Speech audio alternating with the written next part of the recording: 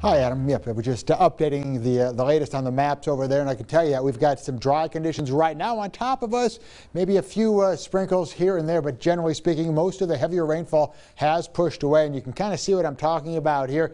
Again, that rain was heavy from time to time this afternoon across parts of our area, but as we take in a little closer, again, a few sprinkles out there. That's mainly about it. I think for the rest of the evening tonight, mainly cloudy skies here across the region. But take a look at the big picture. This is the front that moved through our area, and it's going to hang around here for a while. And we're going to watch a series of disturbances kind of slide right over it. They're going to be in the upper atmosphere and kick off some of that rain and reinforce some of that rain. But you'll notice pretty dry conditions right now, but it's not going to take much. We've got a lot of energy out there, and we'll get that rain going here by tomorrow morning. How much rain have we seen, though, over the last 24 hours? You can see almost 1/3 of an inch here in Waco.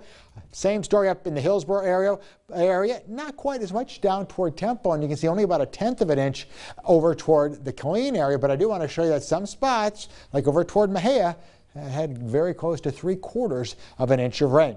Temperatures now been holding steady. Again, we topped out in the upper 60s, but of course that was shortly after midnight. We spent most of the day today in the 40s, and we're at 43 degrees at this hour. 44 right now in Temple, and you'll notice what's going to happen overnight tonight into early tomorrow morning. We're going to keep it cloudy, and here comes that moisture. As promised, another little wave of rain moves our way. So for the morning commute, and we've been talking about this, yeah, you might want to pack the umbrella as well as leave a few minutes early, because that rain's going to be tracking right across us right over the lunchtime period. And most of that rainfall, it's not going to be severe, but parts of it could be heavy from time to time as it moves through our area. And then by later on tonight, or I should say Tuesday night into Wednesday, look at that. Some heavier rainfall begin to push in. So looks like the heaviest rainfall here late Tuesday into Wednesday as that system begins to finally pull away. This is 7 o'clock in the morning on Wednesday. A very good chance of some rain, and then that finally starts to exit. I do think by the afternoon hours we're going to start to see some drier conditions with some clouds, and temperatures, by the way, mainly in the 50s, which is still below average. How much rainfall? Let's take you overnight, throughout the day on Tuesday, and throughout the day on Wednesday. We're seeing here 2.5 inches in Waco, close to 3 in Gatesville, as well as Lampasas, close to 2 in Killeen and Temple. So you get the trend here. We've got a lot of rain in the forecast here over the next 24 to 36 hours, so some localized flooding can't be ruled out.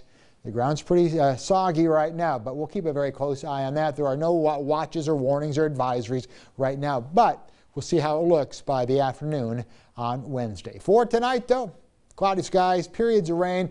41 degrees will be the low temperature, and then tomorrow again umbrella weather with periods of rain, possibly a thunderstorm, but no severe weather expected. 46 degrees will be the high temperature. And then as we look ahead here, take a look at Louisiana Crab Shack 7-day forecast. We are looking at temperatures for the most part staying in the 50s on Wednesday and Thursday. The good news is we dry out for Friday, and Friday night it's going to be a busy night. That's Valentine's, don't forget. The weekend not bad, 60 on Saturday, 68 on Sunday, with another system moving in Sunday into Monday. And of course, Monday is President's Day. Temperatures there are very close to 70 degrees. In Bryan and College Station, again, on again, off again rain for the next couple of days. Not a washout, but just pay attention. We could see some heavier rain in those low-lying areas. Dry on Thursday and Friday. And then as we hit the weekend, there's rain chances in there, but wouldn't cancel any plans with temperatures in the 60s and 70s.